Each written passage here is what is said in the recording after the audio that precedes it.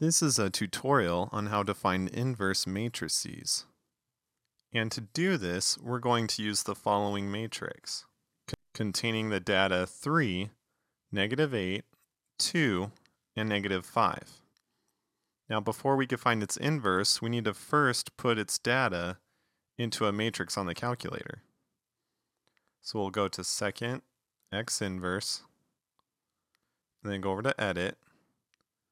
And then in matrix A, we'll put in this 2 by 2 matrix. So we have 3, -8, 2, and -5. Now we're ready to find the inverse of this matrix. So to do that, we'll first recall our matrix. So matrix A. And now we could just use the x inverse button. So what that does is it takes whatever we have on our calculator screen and raises it to the -1st power, which is the same thing as doing the inverse, or finding the inverse, and then hit enter. So from this, we know that the inverse of the matrix is a 2 by 2 matrix containing the data -5, 8, -2, and 3.